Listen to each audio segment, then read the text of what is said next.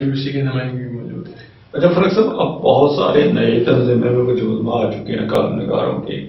तो जो नए लिखने वाले हैं, जो नए लिखना चाह रहे हैं या जो नए लिख रहे हैं, उनको कैसे पता लगेगा कि यार कौन सी तंजीम उनको बेहतर प्लेटफॉर्म मुहैया कर सकती है?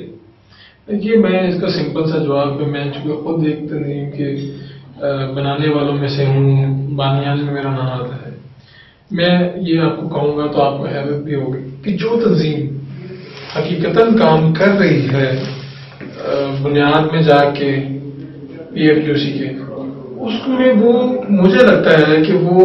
अगर आप उसको ज्वाइन कर लें और वाकई आपको लगता है कि फील्ड में कोई काम कर रही है तो उसको ज्वाइन करें, चाहे वो Pakistan federal union of columnist हो या इससे मिलती जुलती कोई तंजीम हो। मतलब मैं कहता हूँ कि इसमें कोई इम्तियाजी वो मैं उसकी नहीं बात करूंगा। मैं ये चाहता हूँ कि कॉलम निगारों के लिए जो काम करें, जो नए लिखने वाले हैं उनको इतने बड़े चैलेंज हैं, उनको कोई छापता नहीं है, उनकी कोई बात नहीं सुनना गवारा करता। यहाँ पर कॉलम चोरी का मसला है, यहाँ पर जो कॉलम लिखे जाते हैं उनकी पेमेंट का मसला है, सबसे पहले तो नौजवानों की नुमाइंदगी का मसला है। कम अज कम हमने पिछले साल भी कुछ एक तहरीक चलाई थी और इस साल भी इंशाल्लाह कुछ ना कुछ ऐसा करेंगे कि हमें अखबार के 2 सफ़ात अब तो तमाम अखबार छाप रहे हैं, तो कम अज कम जो हाफ है एक सफ़े का वो तो कम अज कम सिर्फ और सिर्फ नौजवानों की नुमाइंदगी। मतलब मैं आपको बताऊंगा तो आप हैरानी होगी कि पाकिस्तान का एक बहुत बड़ा अखबार है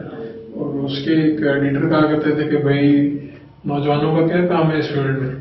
और फिर वक्त के साथ लोगों ने ये देखा भी है कि नौजवान आजकल निगार, मतलब मुझे लगता है कि हम PFQC की बात करें या और भी किसी तंजीम की बात करें तो नौजवान लिखने वाले बहुत बड़ी तादाद में आ भी रहे हैं, छप भी रहे हैं और उनको इज्जत भी मिल रही है। तो जो तंजीम हकीकत